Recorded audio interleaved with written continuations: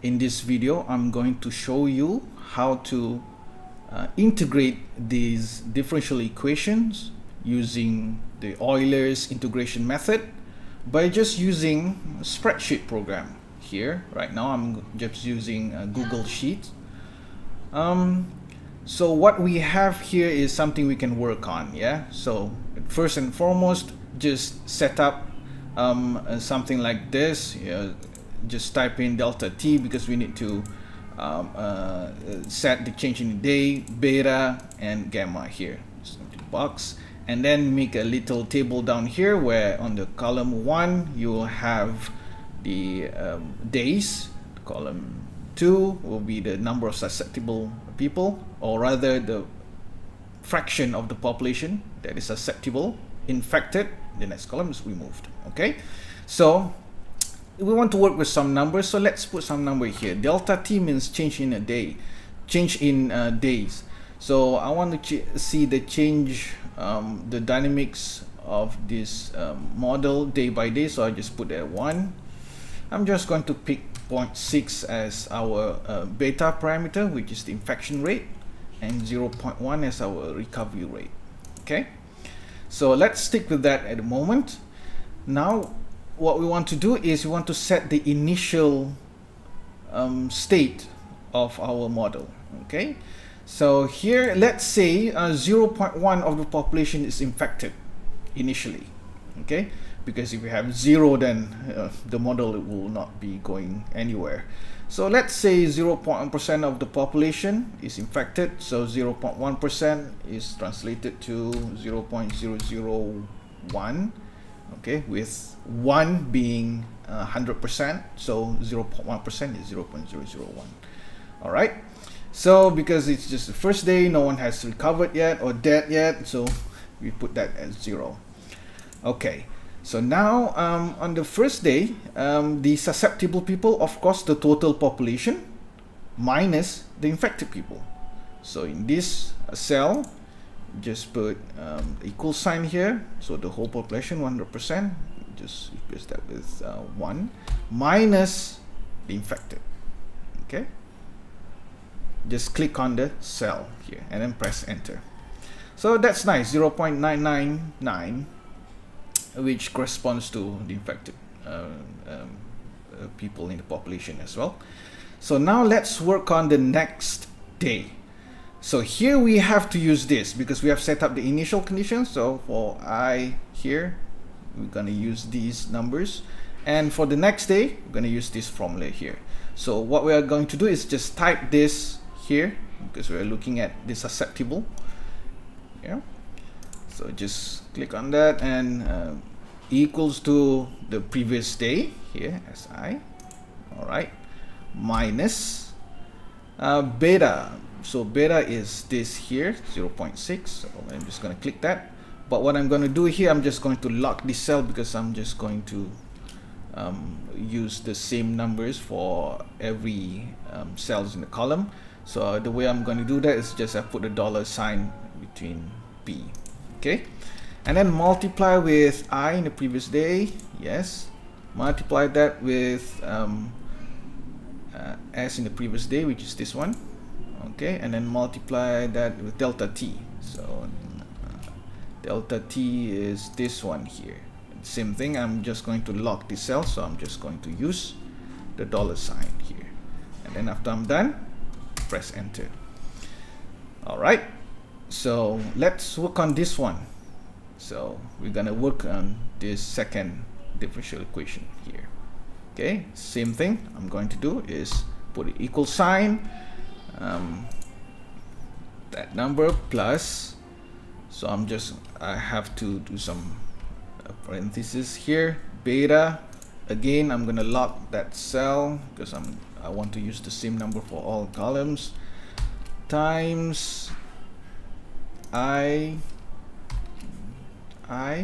times S I minus, now I have gamma here, so gamma, again, let's lock that cell, multiply by I, so yes, yeah, here, so it's here. All right, and then the whole thing multiply it by delta t. Again, I'm gonna lock this. There you go, press enter. All right, and then what about the removed one? So you can always type the whole thing here, but I'm just going to be a bit clever here. I know that the total population is constant, so the total population is always S plus I plus R. That's the total population. There's no one else. So what I'm going to do here is I'm just going to make this equal to the total population 1 minus the infected people minus the susceptible people, because remember they have to make up the population as well. And then if I minus infected people and then minus the susceptible people, then I will get the number for the removed people or the recovered people. So I'm just going to do that and press enter. So there you go. So the next thing what we're going to do is we have set up for day 1. For day 2, you don't have to actually type the formula again.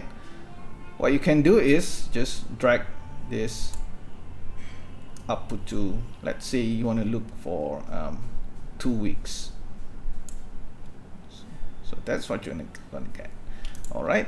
Let's say I want to simulate this model for a month. Let's say for a month it will be around this. Yeah, 4 weeks. Okay, what I'm just going to do is, okay.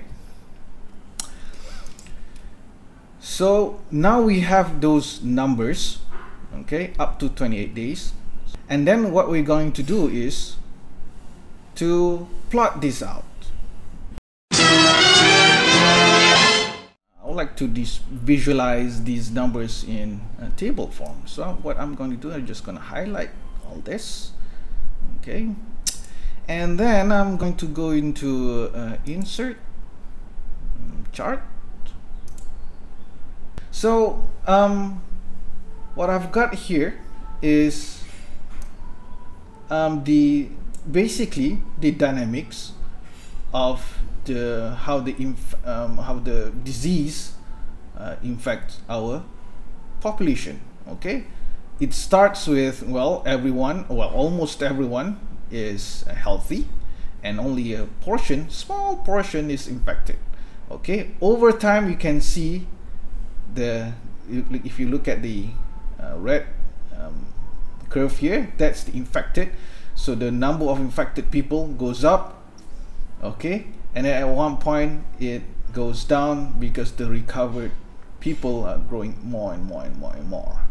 So you can see as the time goes on, well, in this case here, you can see if the infected people grows until one point, I think it's about 20 days, and after that it goes down. You'll get more recovered people.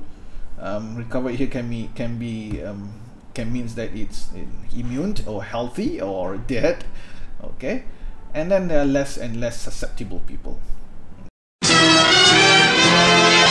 Okay, now let's try and play around with these numbers here. What we've got here is if beta is 0.6 and gamma is 0.1,